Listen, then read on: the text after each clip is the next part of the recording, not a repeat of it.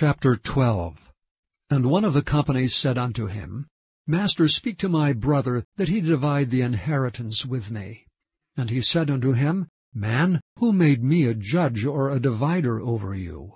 And he said unto them, Take heed, and beware of covetousness. For a man's life consisteth not in the abundance of the things which he possesseth. And he spake a parable unto them, saying, The ground of a certain rich man brought forth plentifully.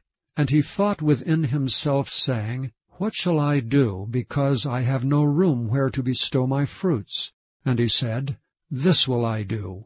I will pull down my barns and build greater, and there will I bestow all my fruits and my goods. And I will say to my soul, Soul, thou hast much goods laid up for many years. Take thine ease, eat, drink, and be merry.